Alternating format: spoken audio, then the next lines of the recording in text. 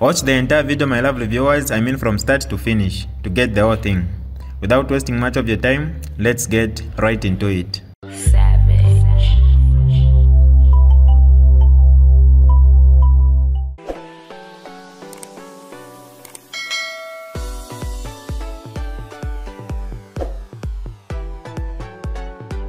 Hi lovely viewers, it's me again, your one and only Mutati Mpundu.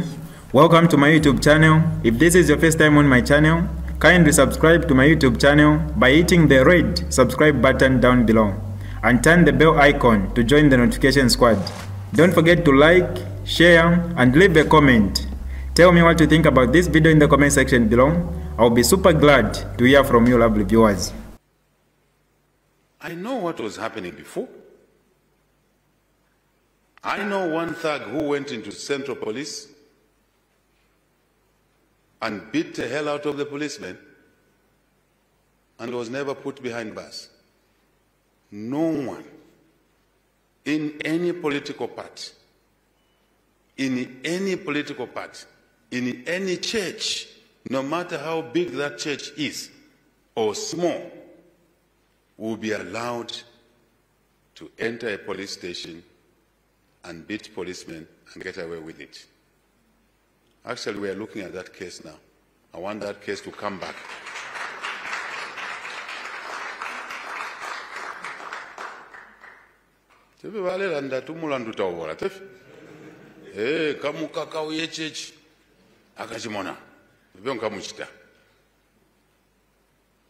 Me, I was just saying, finish Shashu Papa number. What's the problem? So hear me out, fellow citizens. You will not hide behind a political party. You will not hide behind the church. Inside the church or outside the church. You will not hide behind a civil society membership or OSS or anything that will not protect you. You break the law, the police take you. No negotiations. Those guys who were doing thuggery yesterday went to bury a colleague, may so rest in peace, and from the burial site or before started harassing people, throwing obscenities at innocent road users. I'm expecting each and every one of them to be arrested. You can't claim to do that in the name of supporting HH. Ikonaman. No. You can't claim that if you get arrested, you will not vote for HH in 2026. Maybe I don't need your vote. I don't want to be a president who is produced by thugs and turn me into a thug. Icona. No. And anyone in politics, in the church, in the civil society, in the HH home, orchestrating, planning violence, you're on your own. I repeat what I've said. If the police are failing, I'll use the army. That's my job.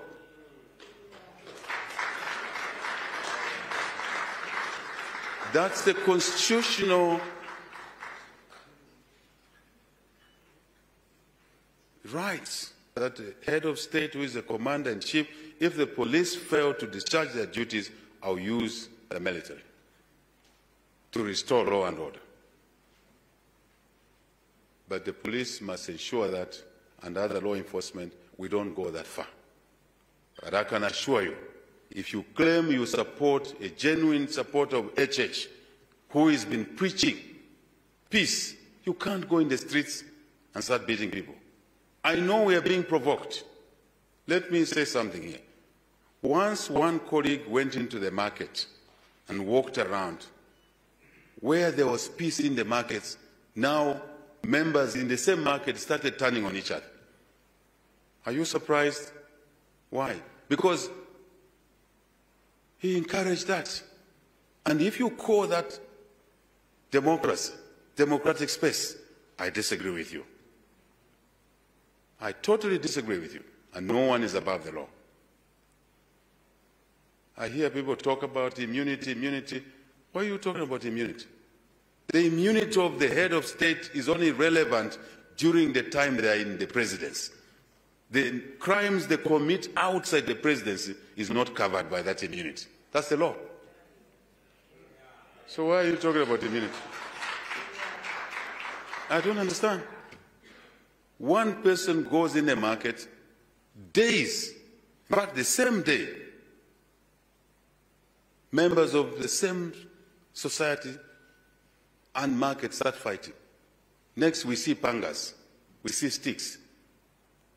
So now for some young people they're saying, oh, so this bloodletting is coming back now.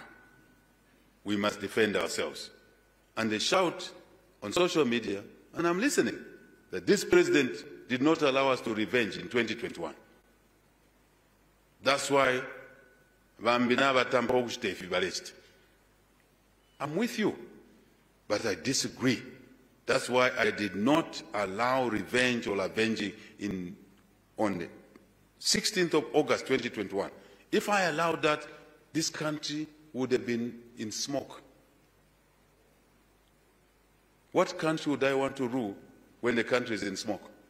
Am I a leader? I am not. I stand by that. And I want to ask UPND members to accept the position of this fellow, to protect every citizen.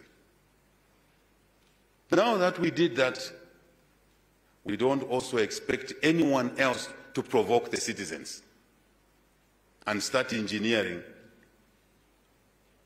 and recurrence of those memories, brutal memories. No. No one will be allowed to do that. No one. Police, you got my message. I repeat, all those that disturbed, harassed the public, damaged someone's property yesterday, we expect them to be arrested.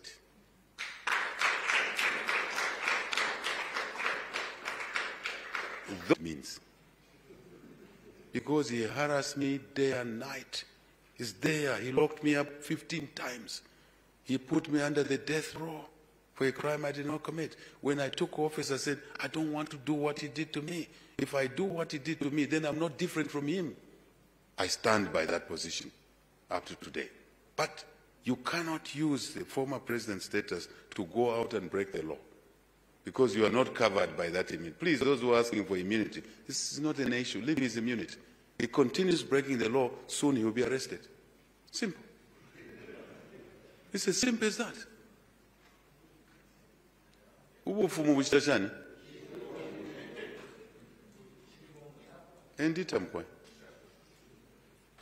We must be self-respecting for the community to respect us. That's what it means. You can't arrest him. You can't remove his immunity now. It's too late. He has massive support. The people are supporting him now. It's too late. The same thing I advised them in the beginning. Is you know what they are trying to do now? Trying to get at him. We are going to arrest him for the crime that he's committing now. Which crime is he committing now? Coming to say, I want to stand to be the president. Oh, is it a crime? It's not a crime. He has not committed any crime, and he will not commit any crime, and he will not be arrested. Anytime you try to arrest him, you are bringing war to Zambia. This was avoidable if they listened to my advice. But the president took over leadership and appointed young boys who knows absolutely nothing. Guys who know nothing about politics. They surrounded him, answering him, yes, sir, yes, sir, yes, sir, yes, sir, yes, sir, yes, sir. If you want to do well in politics, you need people that will tell you the truth. That advice I gave them, is it not what is happening now? Is he not the reason why they arrested JJ today? Now the president is saying we are reopening the case of JJ.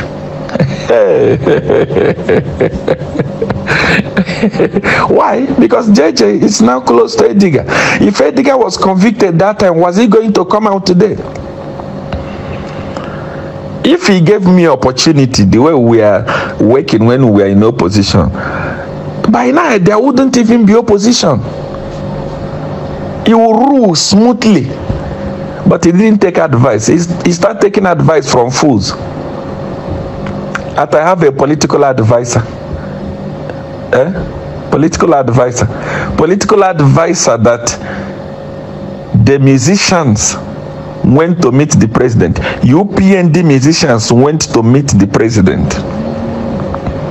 When they arrive at the State House, such meetings are not supposed to be held on camera. Those musicians want to tell the president how they feel, what they need. It's their right. They fought for the party. Remove camera out of it. In fact, such meeting is not even supposed to be held at State House. These are your boys. The boys that sang for you. Political advisor, they carried these children and paraded them on camera to make the matter worse.